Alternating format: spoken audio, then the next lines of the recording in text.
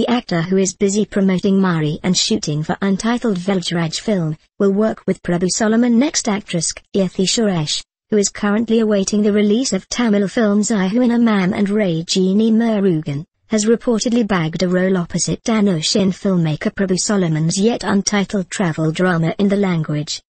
Keerthi was recently signed on for the project. Director Prabhu felt she would be perfect for the role. Initially, he had plans of casting a newcomer, but after seeing Keerthi's work in Malayalam, he decided to go with her, a source told Eons. The film's story is about a man who travels from Delhi to Chennai via Duronto Express. In the movie, Dhanush is said to be playing a pantry worker. The film will go on floors as soon as Dhanush completes shooting for his Tamil film VIP 2 Inches.